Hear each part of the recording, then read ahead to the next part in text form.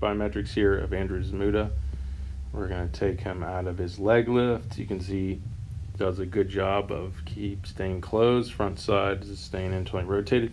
We can see that lift leg, is 27 degrees internally rotated. Pretty good. Back leg staying, looks like more externally rotated, definitely. I would say the only thing is hip abduction could be more. Coming out of leg lift could go maybe to 40. But I like the hip positions. As far as tilt, we can see the hip is 8 degrees in a backwards position, so could hinge the hip a little more for some more posterior strength. I think too that'll help even better with getting more hip abduction. Trunk is in a good position. Everything looks really good so far. The pitch before this was 90. This pitch is 85. I'd say the trunk, though, is too far back and a lean. That can cause another reason that hip could be not abducting more is that trunk is too far back. It's already pretty much in a max hip abduction at that point. So if we look back lean, it's about 25 degrees. That's a lot. Oh, actually, that's forward. So forward 25 degrees. Back is 30. So that's a lot. So trying to get that more to like 15 degrees back towards the rubber would be ideal. So looking at leg drives, you can see as he opens front foot, not a lot of leg drive there into front foot strike. So kinematic sequencing is going to show probably not much hip peaks. Or you can see here the glove side is peaking with the hips or above the hips. So that glove side tucking here into front foot strike is helping drive a lot of rotation. We don't want that. We want the hips driving more of that rotation. We want the glove side working more with the trunk to transfer energy, because if it goes before the trunk, then it gets into trying to create rotation or taking over from, or it'll disrupt the timing of transfer of energy from the legs up. Also, too, we can pull the trunk more rotationally and not allow it to transfer more linear, which is really what we want.